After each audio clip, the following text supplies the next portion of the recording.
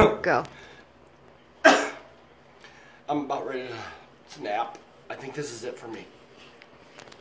I've been in a situation where I'm sick.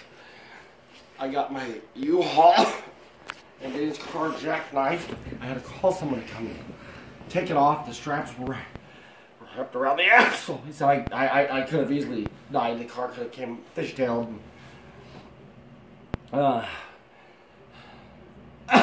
I'll never attempt anything like this again. I'm so fucking frazzled right now that if I don't wake up tonight, it just massive heart attack. Probably the best thing, because I will not forget this night anytime soon. This night will fucking stick with me for a long, long fucking time.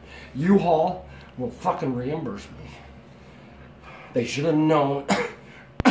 They were giving this truck to a fucking moron.